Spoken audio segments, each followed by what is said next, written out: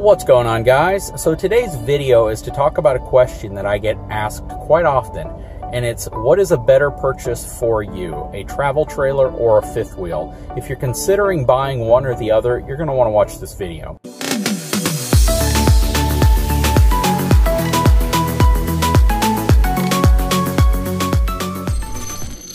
Travel trailers and fifth wheels share a lot of things in common, but at the same time, they are two distinctly different types of RVs. Most often than not, people who are looking for their very first RV will generally look at a travel trailer.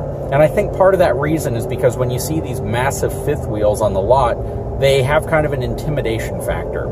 You look at them and you go, man, I'm going to need a huge truck to tow that.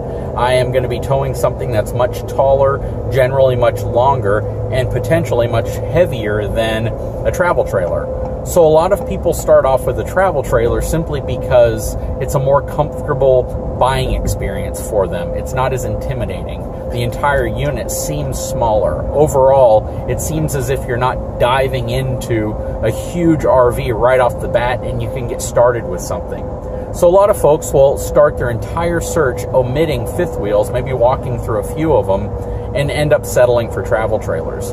Now, I don't think that that's a problem at all. I really think that there is a great fit for everybody with some type of RV that's out there, whether it's a travel trailer, whether it's a fifth wheel, whether it's a Class A, B, or C motorhome. You're going to find a floor plan that you'll like.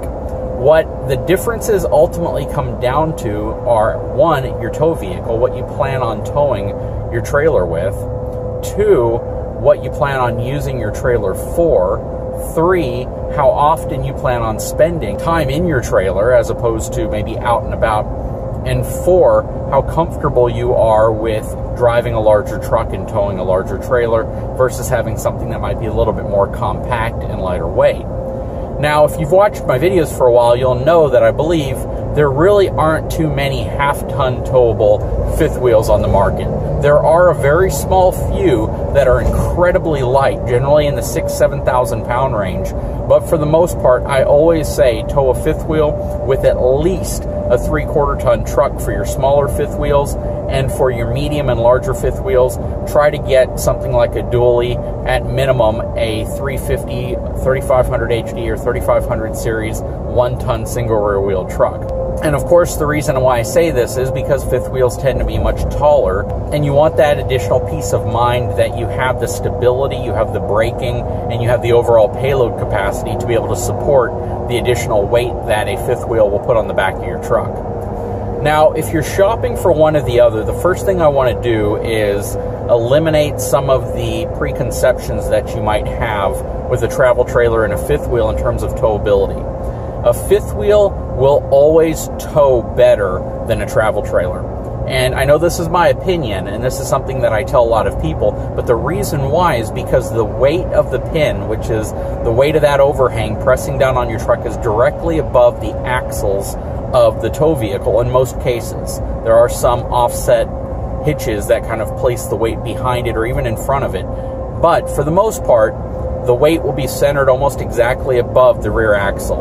And by doing so, you almost always will eliminate sway. Now, what you could do, though, and intentionally, though, is if you have a truck that does not have a firm enough suspension system to be able to support the weight of the pin, you could run into a scenario where you're compressing your springs too much and you pick up some really scary bounce, hop, or porpoising while you go over expansion joints, bumps, uneven activities in the road, changing lanes, things like that. Because you have to imagine, when you put a lot of weight, upwards of 1,500 to 3,000 pounds or more worth of weight directly above your axle, most of the time the payload capacity of a truck is going to be anywhere between about 1,200 pounds all the way up to 4,900 pounds, depending on the type of truck you have.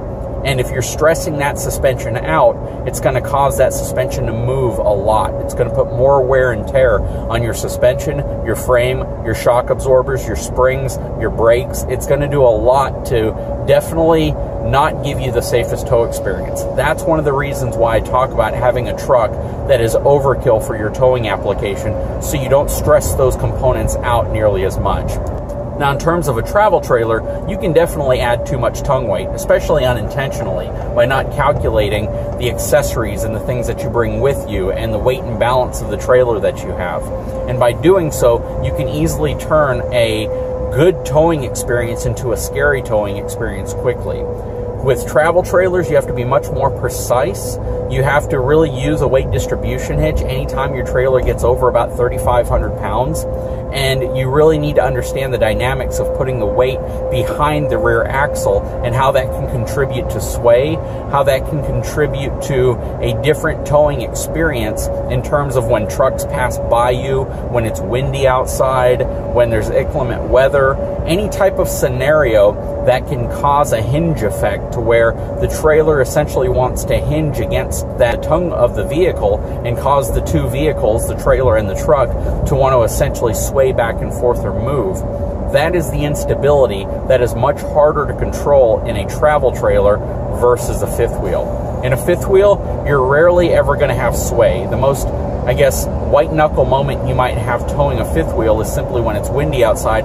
The amount of air that's pressing up against the side can sometimes cause instability and make the towing experience a little less comfortable. And one thing I forgot to mention, and I don't want to make this video too long, is that when you're considering the different tow setups, there are hitches that can help mitigate some of those stressful moments with both setups. You can get something like a Hensley or a Pro Pride hitch on a travel trailer setup, which will virtually eliminate all sway, but you're going to pay for that. It's going to be upwards of $3,000 for that type of setup. Sometimes you can find them used, but it is definitely a more expensive setup. In terms of controlling sway, I generally recommend things like the equalizer hitch because I think it is a very affordably priced hitch for what it does and how well it works. And of course, there's other brands out there.